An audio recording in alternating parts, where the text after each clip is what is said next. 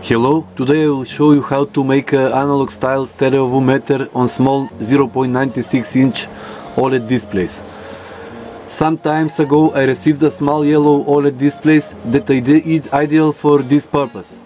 The device is made according to the instructions of stevenart in the Arduino.cc forum, where you can also find the original codes. Specifically, in this case, the codes are slightly modified, and in the hardware part is added a simple input circuit so that the meter can be connected directly to the output of the Arduino amplifier. The device is very simple to build and contains only a few components.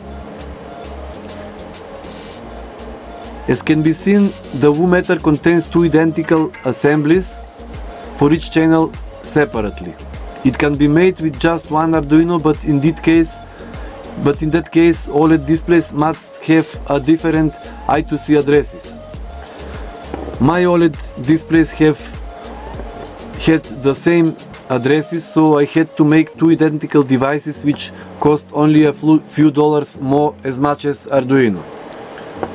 However, it is better if you are able to get OLED displays with different addresses, or if there is a possibility to change the address of one of displays with soldering according to some of the instructions given online.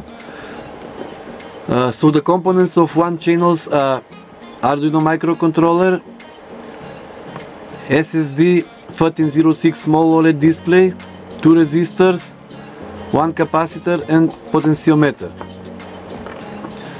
The other channel is identical, and now let's see how these beautiful meters work in reality.